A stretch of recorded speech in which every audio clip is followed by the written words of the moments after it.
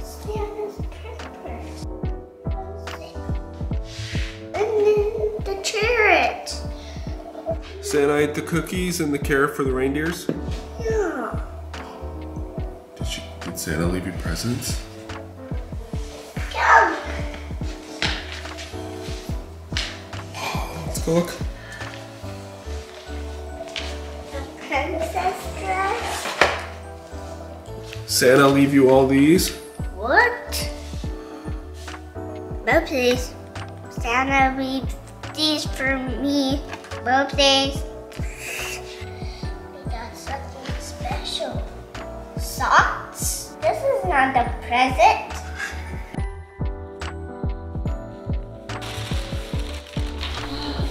So heavy.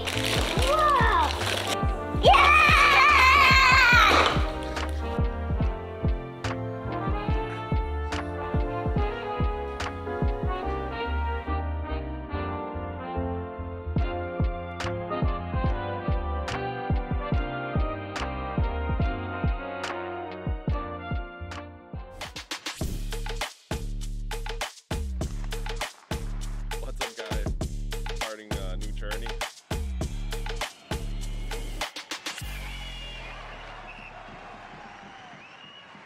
Good morning and welcome to the second half of the hockey season. So it is the day after Christmas.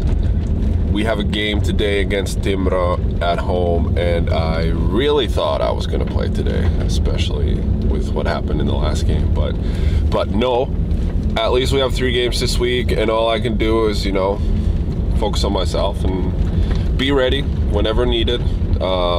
Get ready for my next opportunity, and I know I'm not the one making the decisions on who's playing. So yeah, it's out of my hands in a way. Just heading out for morning skate. I'm going to try to bring the GoPro for a couple goalie drills possibly.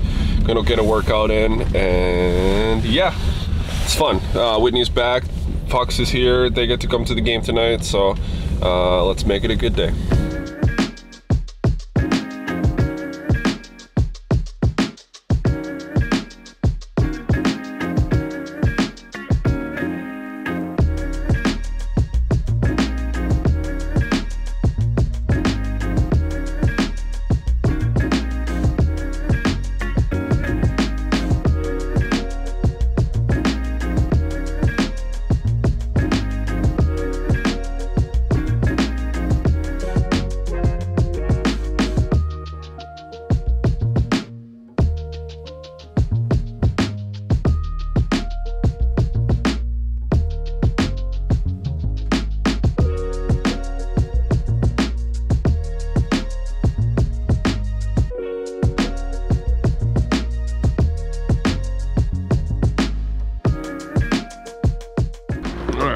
Good luck. Thanks. Watch the GoPro. I need it.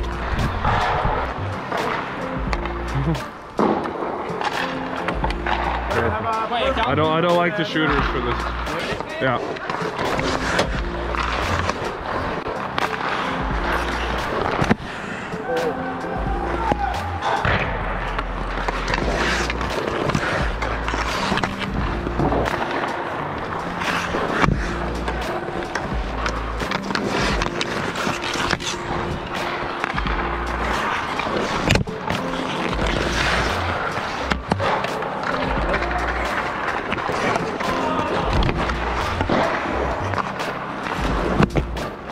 Oh, sneaky. Not enough. No, no.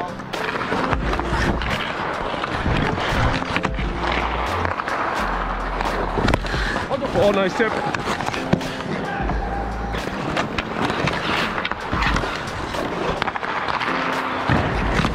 Oh. You touch it? Svin, right? Not enough.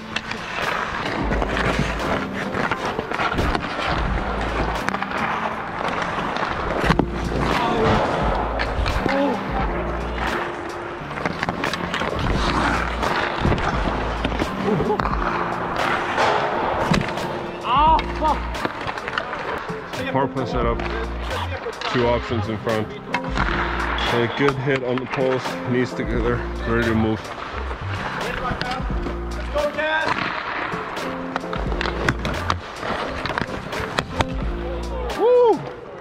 That's all good.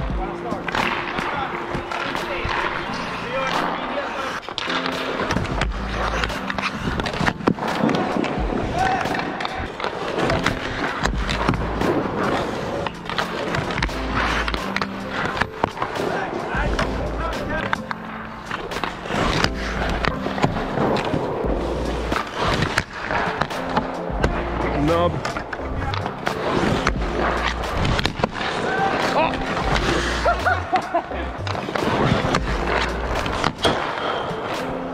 No, thank you, friend.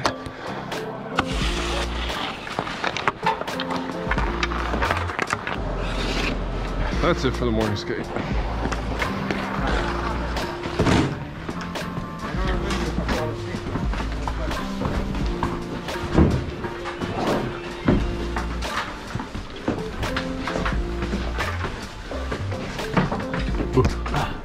Don't touch it, boy.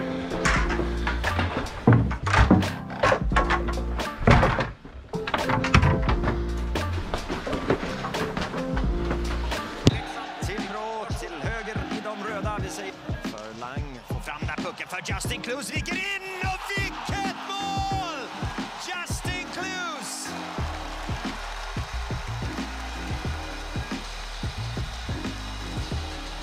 För Lukas Elvenes i friläge. Ja, kör en klubba Kaskisuo mot Tim Eriksson. Säger att här i Dalarna, där går det undan. Men tappar pucken, blir ändå det där. Och kolla, det kommer 1-1! Som touchar den där pucken, ser ut som en missad mottagning, men blir en perfekt styrning till 1-1. Här och Dahlén nu, 2-0-läge, Lander finns med. Och då kommer ledningsmålet! När Timrå spelvänder. Holpen från Norén. Nära på retur. Tid där, efter att Knuts lagt den bakom ryggen på Camper, och då markeras det lite. Han slår ju faktiskt efter rejäl fight faktiskt. Men drar skottet utanför. Klus, Johansson kommer skottet, den kommer inte iväg här då. Vilket jobb av Hartman. Och pucken skickas in, men i visslan hinner ljuda. Och den där pucken kan efter 4 raka förluster. Tight game, tight loss, but my focus is now turned against the Färjestad game on the road that I'm starting. My plan is to just go out there, have fun, play my game, and I've had a good week of preparation, good week of practice, and I feel ready, and that way I'm confident. And it's like taking a test. You study for the test, and then when the test comes, you're confident that you know all the answers. It's so important to get that confidence from practice, since I haven't been playing as much as I would like, and it's hard to find that rhythm when I'm not on a roll. And so whenever it's practice time, it's time to nail those things down, and then it's game time. Hopefully you're ready to go. I can't go into a game needing to win. I'm just one player on the team, and goaltending is a very team-based performance, a position in my mind at least. So I'm just gonna go out there, do my job, take it one shot at a time, because that's all I can do. Mellandagshockeyn fortsätter här i Karlstad, tar Färjestad emot Leksand i vad som kan bli en underhållande match. Nu är vi redo för att släppa pucken här i Karlstad, Färjestad mot Leksand. Men Nygård driver åt sig pucken och här går det undan. Nygård! I mål! 1-0 Färjestad!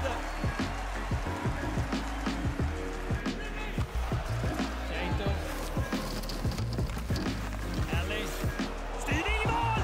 Per Åslund, 2-0!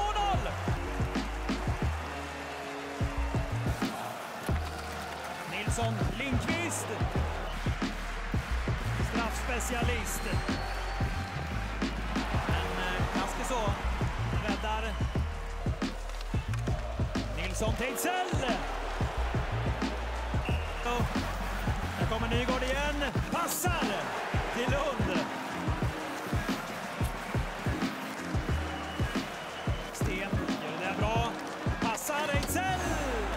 Han är så snabb i den förflyttningen. Och det är Nilsson, styrning mål! Läste Pocka. SHL. Oj, mål! Vilket avslut! Och Färjestad vinner med 4-0. 25 skott motade han. Och hans andra den här säsongen. That's back-to-back starts for me when the game winner has been an own goal. And for us as a team, seems like things are just going from bad to worse. It was a very, very difficult game. I think there's like 25 or 26 shots on goal, and with the advanced stats, 22 of those were scoring chances and 7 grade A scoring chances. So not like there was a bunch of easy throw-ins to feel good. So yeah, I was challenged all the way through. Expected goals for that game was 3.7, and obviously doesn't even count that own goal. And yeah, last start I had, expected goals was 4, and I gave up 4, and again 4 goals. But if you take those own goals away, it kind of gives you a more realistic number about the performance. But the first goal was the game winner, breakaway right off the hop to start the game. Made the save, and then our D was coming and breaking and off his skate right into the back of the net. And second goal, they had extended zone time, and they made a quick play on the boards. There was a guy in front of the net, and there's a guy next to the post as well, so kind of a couple threats, but they made a nice tip. His stick blade, he wasn't showing a tip or anything. He looked like he was gonna catch it, and right at the last minute, he kind of just turned his wrist, and it was a perfect tip, like right here. So it's really happened so fast, really hard to react on that. Third goal, they had a power play, and they just kind of used a high tip, and it was pretty much a perfect tip. I got a good read on it, I got a good push on it, try to get my blocker as far as I could, but it right in the top corner, so that was perfect. And then the fourth goal, late in the third, it was kind of a 2-on-1. It was a pretty tough goal, tough to analyze actually. 2-on-1, guy was going hard back door, so I kind of had to read that and take my depth a little deeper because of that. And our D ended up sliding, and the puck carrier made a play right to the middle, and the whole time he's got the backdoor option, so I can't go out too far. I'm the tapping backdoor, so kind of had to play a little deeper, and he got to drag it while all the time having the backdoor option, and then he just shot it high glove. I think the shot was kind of a bubbly puck, like a little butterfly off the blade, so even harder to read. But yeah, it was tough with the guy back door as a threat the whole time, and then their guy getting to walk to the middle. Even though it's a couple losses in a row, a couple games where 4 goals against, we have a lot of hockey left, and the biggest thing for me is to take the positives and see the game beyond the stats. And I feel like I played a great game. I felt good.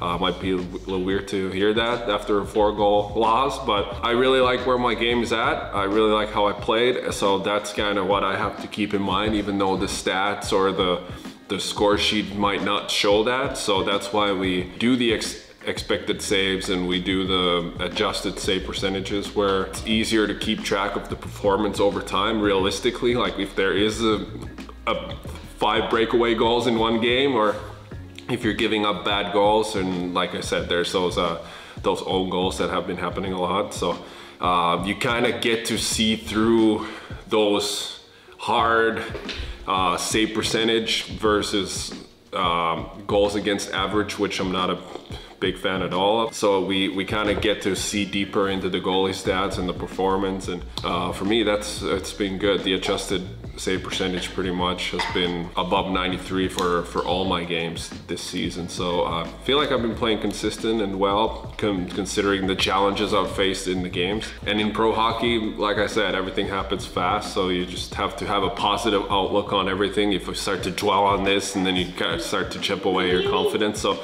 the big thing for me is to just kind of see the performance as it truly is, which I believe was a good one. I believe the coaching staff believes that as well. And so we're gonna just build on that and take the positives, and then not just focus on 8 goals in the last 2 games. We're way past that, where we can see through that. But like I said, I'm not a huge fan of save percentage, since there are games like this when out of the 25 shots, 22 are scoring chances, and then some other games, other goalies can get easier point shots and throw-ins in the net. That's why I really like the expected goals against. That's NHL does a really good job of tracking those stats. And that's not perfect either with counting how hard the shots were, but I believe that's the biggest stat that you should look at, and that really reveals the performance of the goalie. And goals against average, same thing. If your team gives up 20 shots or 40 shots, your goals against average is going to be 2 or 4, and it doesn't matter. Goals against average can be thrown in the trash, but yeah, I'm happy our league does expected goals against, and yeah, that's my feel and vision, is that is the only stat that really matters for goalies. And we're gonna finish off with the real star of the YouTube channel. I got Mickey, and then I got Mickey from Disneyland. He's the best toy, and then I see him in Minnesota. Minnesota? We're in Lexington right now. Which one's better, Lexington or Minnesota? Minnesota. Mommy's girl. Like and subscribe. Thanks for watching. Thanks for watching.